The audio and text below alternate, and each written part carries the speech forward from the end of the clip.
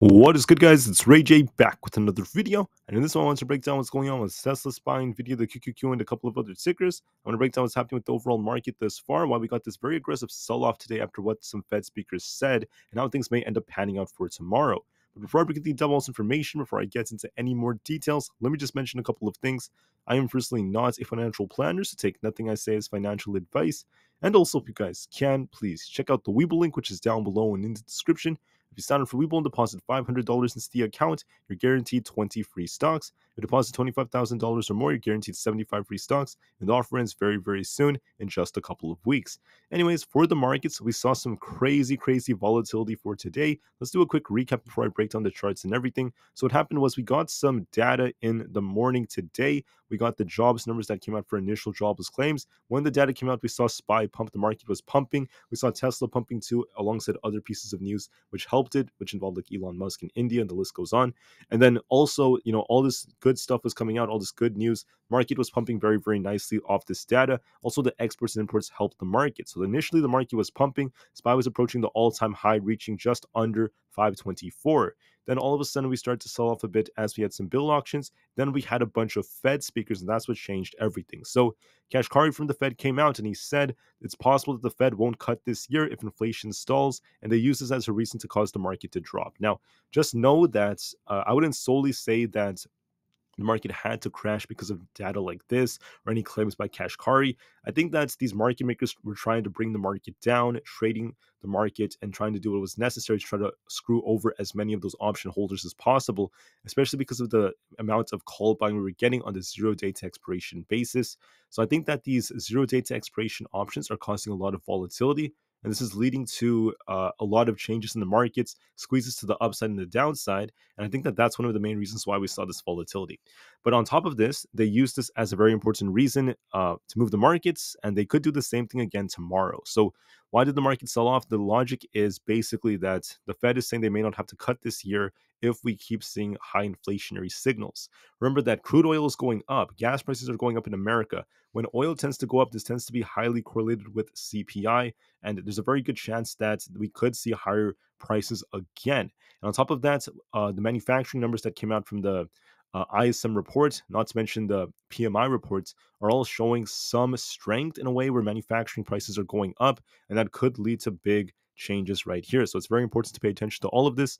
That is why the market kind of sold off the way it did, because of fears of high inflation and that the Fed may not cut this year. Now, that's like the logic behind it. It's also because of these institutions in the background looking at the options chain, realizing they wanted to just hurt as many of these option holders as possible. We saw a lot of call buying today. The majority of positions were actually calls, or almost the majority were calls, at least at one point until the very end. And then with all the call buying that happened, they ended up going after the calls and they pushed everything out of the money, and that led to some interesting volatility. Now, for tomorrow, SPY has a different options chain. We have 518 being max pain. We have over, I would say, very close to about 600,000 calls expiring, and we have a little bit over 800,000 of the puts expiring. So the majority of positions are in puts this time. Will the market makers cause a little rebound because of that, or are they going to do something different? I do anticipate a little rebound to come as a result of this, but we're going to have to see if the move lasts, as we have something else affecting us. Now, right now, the market is neutral. We were super greedy. Now we're back to neutral. Are we about to get back to fear if the market keeps selling off? We'll just have to wait and see. But things are shifting in the markets right now. The puts and call positioning is now going back up a little bit. We're starting to see more put buying overall, and this could shift more upwards. If this keeps shifting upwards, that could be a little bearish. The VIX is starting to break out as well. If the VIX keeps going like this will be a bearish signal. The market is starting to turn a bit more in favor of bears. However, just because that is the case, it doesn't mean that we're about to crash or about to see a massive pullback, because when we drop this hard this fast, SPY dropped almost 11 points in a single day, which is insane. So we tend to see a little rebounds when this happens. You want to see a little a little attempt for the market to rebound first, to kind of catch itself before we continue to make any other moves like this. So that's what's most likely going to happen for tomorrow. It's going to be Friday, April 5th, 2024. Okay, tomorrow, an hour before the market opens almost all the data we're interested in is going to be coming out. We have the unemployment numbers coming out, manufacturing payrolls, governmental payrolls, but the most important thing is going to be the unemployment rate. It's also coming out right here. Non-farm payrolls and the unemployment rate are going to be the two most important pieces of data. We'll see what this leads to. Do we see another increase in unemployment, or does it end up going back down? We'll just have to wait and see. This is going to be very key for tomorrow morning. We'll see what the big reaction happens to be. And then after all the unemployment numbers come out, at 9:15 a.m., we have Barkin giving a speech. Then we have Bowman giving a speech and a bunch of Fed speakers. So the Fed speakers could cause more volatility, so just be a little bit careful.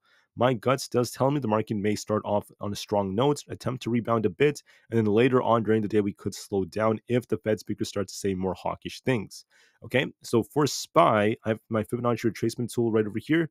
As you guys can see, this is looking very, very interesting as we have SPY currently at this 512 area, assuming the bottom is in. If the bottom truly is in at 512.5, SPY could continue to push up towards 515, our 0.236 retracement area, and make our way back up towards this previous support becoming resistance right here. Let me actually show you on the charts. So right here, what I noticed is that the 0.382 retracement aligns with the previous support becoming resistance, right? And we can actually redraw a line right there. But basically right here at this 516.5 zone around there, it's 516.8. We have this resistance to be watching for, and we'll have to see how things go. We might see a little rebound right over there, and then we'll see if SPY gets a negative reaction or not. If we break through this, watch this thing go all the way up to the 0.5 at 518. Then we have the 0.618 retracement at 519.5. Somewhere near the golden pocket it could end up going to if we break past 516.8. 516.8. So I see potential for this to push up to the 516 area, at least temporarily, maybe go a little bit higher. But then the issue is once we hit this key fib retracement area, we have, in my opinion, more reactions to be coming. Maybe the data causes a bit of a bounce temporarily, but then the Fed speakers come back, and I don't know what they're going to say, and that's why you want to be a little bit careful. If they cause some negative sentiments and the market kind of like pushes up to 516.8 or even 518, SPY could still kind of pop and then reject back down and start sinking back down to 515 and start downtrending more. If they don't cause much to happen, SPY could hover around here and kind of close very close to where we are for a little green day. But it all depends on the Fed speakers later on and also what the market makers try to do with the options chain. But let me just say, I'm anticipating a little rebound, and then we'll have to see what happens with the Fed speakers. But watch for that going into tomorrow on SPY. It's going to be pivotal. Now, on top of all of this, let me mention that we also have stocks like Tesla. Tesla took a bit of a hit. It basically pumps, and I was talking about a pump on Tesla yesterday. That did happen, and then we got a big rejection. Tesla was kind of delayed. It was actually holding up very nicely. It also closed kind of green today, so it's showing some strength. Tomorrow, we're going to be looking for a little retest of the 200 EMA. I think it might make its way up to about 174 or so, 173.75. And then we're going to be looking to see if we get a rejection or not around that area to come back down. If we break through this, watch 175 or so, this imbalance up here before it comes back down. My guts tells me, and by the way, we have support at 170.5. If we lose this, watch 167.8, followed by 165. But let me clarify that for Tesla, it might push a little bit upwards at first, kind of bounce when we open, get back to this 173.75 to 175 area. Then we could establish a lower high. I want to see if we make a higher high or a lower high relative to this high. We might make a lower high, then come back down for a little pop and drop-like move. I find that that's to be very, very probable. On top of that, we have Nvda. Nvidia got this big sell-off all the way down towards about 858. We're still looking kind of weak on Nvidia. Also, let me call out that we have this head and shoulders like structure that's starting to play out very, very nicely. So this is looking a little bit weak on Nvidia. Looking at this head and shoulders, we're seeing some weakness. We're approaching some key support very close to this 850 area. So I could see it actually come down a little bit more in the pre-market. And then we could look for a little bounce. So Nvidia, either it bases right over here at 856, maybe that's the bottom, or it comes down to 850 and then tries to rebound a bit. If we do rebound on Nvidia, we could be making our way back up to this imbalance, very, very close to about 874. We could see a little pop back up there, then some sideways price action, some shuffling, if anything. And watch and see if we get a big bounce up to 885, or if we get a rug pull thanks to the Fed. So look for a little rebound and see what happens once we hit this resistance right up here. The market makers are playing some dirty games, and it's still affecting these other tickers. Now, the QQQ is in a very, very interesting place as well relative to SPY. I see something very interesting happening. So we have key support at 434, very strong support on the QQQ right there. If we lose that, that opens room for much lower levels. Then we have resistance at 436. If we break this, watch 438, then 440. We dropped really hard on the QQQ, and I think it's too hard and too fast. So I believe that we might actually see a little rebound attempt. Also note that right here, we have 438 being a key level, so I think that that's going to act as a magnet, and I think that we're going to be looking for a retest of that, if not 440. So I think it's going to be coming back up to 438, if not 440, kind of shuffle up here for a bit, and then we'll see if the Fed speakers help this eventually continue to push, or if we get a big rug pull and we come back down. But look for a little attempt to rebound first, and we'll see how it goes from there. That's very probable on the QQQ. I also want to add that the QQQ is also bearish overall. The trend has been down. It's been slowly downtrending. Look for an attempt to rebound at first before it continues lower. I do believe there's more downside potential in the future. This has been very stationary as well, trading sideways for quite some time. But for the short term, I see an attempt to rebound coming, and then we're going to be watching to see where we end up forming our top. For Aapl stock, unfortunately, Aapl was trying to rebound too, and this thing ended up failing. I called out an inverse head and shoulders on Aapl. We got the move. The move did come. We pushed all the way up to 172, but then the news came out, and Aapl got a rug pull all the way down to the 168s we went. Now it's trying to rebound a bit, so I think we could get a retest of our 50 EMA. So I think 170 could be coming on Aapl. We'll watch and see if this thing rejects or not, so just be very careful with that. That is it for the main 5 I typically go over. Let's just talk about a couple more before I conclude this video. So for Palantir, this thing was on fire yesterday. Even today was trying to push, looking very good, and we got a big rejection thanks to the Fed again. So I would say that I'm going to be watching some key levels on this. I'm going to zoom out of our 4-hour time frame. And as you guys can see, it's been attempting to rebound a little bit. It's been making an attempt to grow.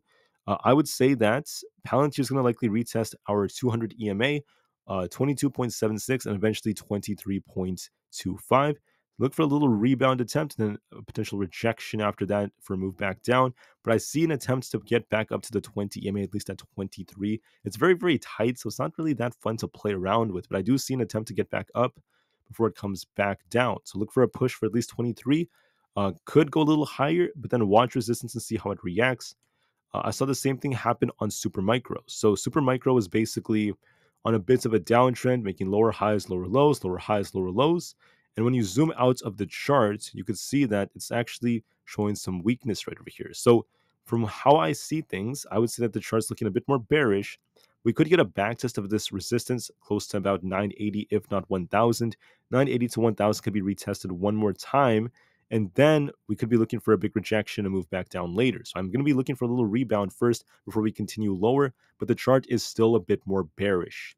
For Rivian's on a bit of a downtrend, looking kind of weak, especially as it fell with Tesla and its deliveries. So I think that we could have potential to drop lower towards 10, could rebound a bit, retest 10.5, then come back down to 10. I see that as a strong possibility. For SoFi, with the news about the Fed potentially not giving us rate cuts, SoFi came down a bit. I would say that I see potential for it to pop right here and eventually come back down lower. I do think the chart looks kind of bearish, and we could actually retest the 7.25 area again. So look for a move back down, may retest 7.4, then come back down to about 7.2. So I see some weakness on that chart. AMD was trying to rebound. It was trying to, and I told you to watch the range. Okay, had we broken the yellow line right here, if we'd broken the 50 EMA, we could have pushed higher. If we lost the red one, we would have dropped lower. Which one did we break? Well, look at the last couple of weeks, right? It's been back and forth price action. And then this time we lost the red 200 EMA. Once we lost this moving average, bam, we came all the way down to about 166. So a very big drop. Now, in my opinion, we're not at key support yet. We could have actually dropped a little bit lower to the mid 160 area. It might attempt to rebound and come back up to about this resistance around 170 before it comes back down lower. So look for a retest of like 170 or so before it continues, but the trend is starting to turn a bit more bearish. For ARM, it was trying to rebound. It got a big rejection. Unfortunately, now it's showing some weakness. Might retest 123.62. Might try to come a little higher, but then we could get a rejection, come back down towards 121.5. For Coinbase is looking a bit more bearish. Let me call out that Coinbase also is at support right now, and we happen to have a head and shoulders like structure. Watch this support. If we get a rebound off this, we could attempt to bounce back up to about the 250 area, so 252 or so, the 50 EMA. And then if we reject off this, we're going to start sinking back down lower to lower levels.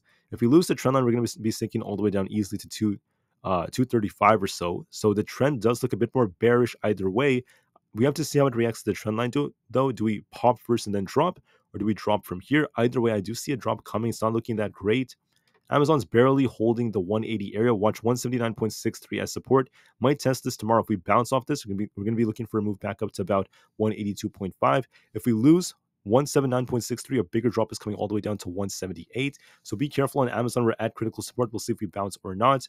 Meta was pushing all the way up into the 520s, almost hitting 530. Then we got a big rejection back down to about 511. Look for a retest of about 515. I think it's going to retest that. And if we reject, we come all the way down to about 503. If we break through that, we could push back up higher. So watch that test very, very carefully.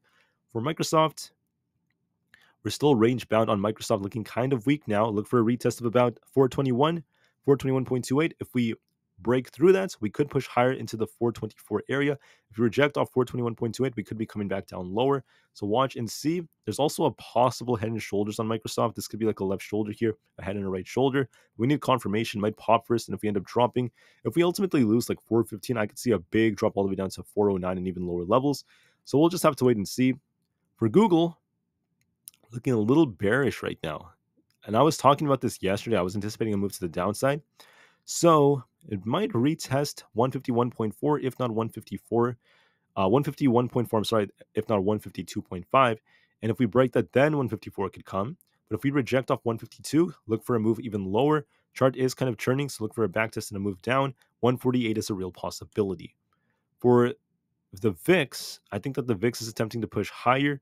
I was saying yesterday that this thing is either going to come down, fill this gap, or it's about to bounce and break out. I wasn't sure.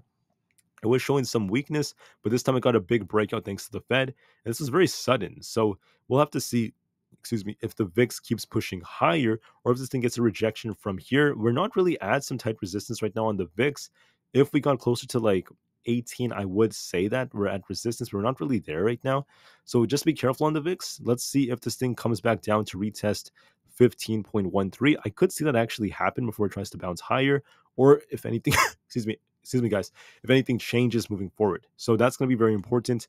We also have the dollar index. The dollar is starting to decline a bit, but it's been declining, and now we're trying to rebound off our 200 EMA. We're going to likely retest 104.35. If we reject off that, we're going to be coming back down to 103.9. If it gets a rejection, this is bullish for the markets. If it breaks through 104.3, this thing's going to start pushing higher, and that's going to be bearish for the markets. So if it breaks this resistance, it starts pushing higher, that's bearish for the stock market. If it pushes to resistance and rejects, that's going to be bullish for the market. Hasn't made the move yet, so watch for that tomorrow. But as of right now, that's what I'm seeing. So in my opinion, I think the market dropped too hard too fast. I think that the move is kind of exaggerated because it wasn't really a surprise for me. It shouldn't have been much of a surprise for you guys either. I did talk about how, in my opinion, the Fed isn't guaranteed to be cutting rates that quickly. And there's a little bit too much talk about that. The cuts, it may take them a while until we get any sort of cut. It could take them many months. So there is a gap down here on the 4-hour. I think SPY might rebound first if we are going to come down to fill that gap. Or, if bad news comes in and starts sinking, it's very unlikely it just continues crashing from here unless something severe happens. My guts tells me it might rebound first, retest resistance, and then we might see a move back down later on at the end of the day tomorrow, or it might not happen. We'll have to just wait and see. For now, just look for the rebound, watch resistance, and we'll see how it goes, and then we'll continue from there. With that being said, thank you all so much for listening. I hope you guys have an absolutely incredible rest of the day. I'll see you guys very soon tomorrow morning for the next update. I'm going to break down some very important unemployment numbers, so make sure you're ready for that. Tomorrow morning before the market opens, we have all this data coming out for unemployment, non-farm payrolls, so get ready and we'll see how things go. Anyways, thank you for listening again. Have a great day and peace out.